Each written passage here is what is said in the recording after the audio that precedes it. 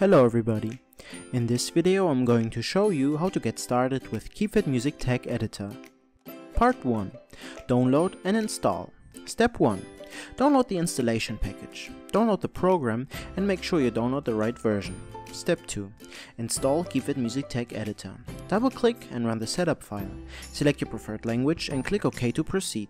Then, you'd receive the license agreement as follows. Read it carefully and check the box before I have read and accept the agreement. After that, click Next to proceed. Now, specify a path to save the program file and click Next to proceed. Step 3. Launch KEEPVID Music Tag Editor. Just click Launch to run KEEPVID Music Tag Editor right away. Part 2. Purchase and register.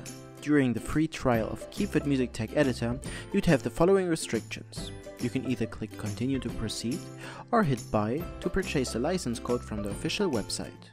After that, just click Register to enjoy the full features, rightly enter the license email and registration code, and click Activate to continue. Part 3. Preference Settings. Click this icon to change the preference settings in the program. You can change the now shown settings here as you want to. Simply check the boxes if you want to enable one of the settings. Once you're satisfied, just hit OK to save the changes. Hit this button to also change some other settings if you want to. Part 4. A quick overview. Launch KEEPVID Music Tag Editor and you'd get to the main interface. 1. Add music files to start.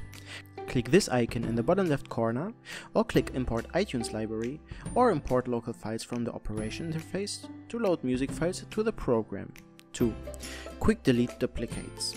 Hit this button in the bottom right of the sidebar to quickly scan the duplicated songs from the music list. After scanning, check the duplicated songs you want to delete and click Delete Duplicates to continue. That was how to get started in KEEPVID Music Tag Editor. Thank you for watching.